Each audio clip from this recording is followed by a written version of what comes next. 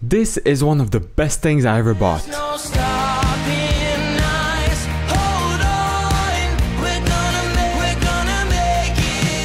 Welcome to Morphilm Academy for the review series. Today we talk about the Orca Or-17 magnetic Boompole holder. So basically it's two velcro straps with magnets. You put one on your Boompole and the other one on, well, whatever you want. I mainly use it on my harness. This way I can free my hands to do anything I want. It's very useful, for example, while putting the lavalier microphones on the talents. It's just a great way to avoid holding your Boompole all the time. Since it's a magnet, you can now simply stick your Boompole to a C-stand, a light post outside, a refrigerator, your car, or anything else metal. I never realized how much metal there's around us on a film set, and it's definitely very useful. One thing to keep in mind is that, depending on your harness, the magnet might not stick all the way.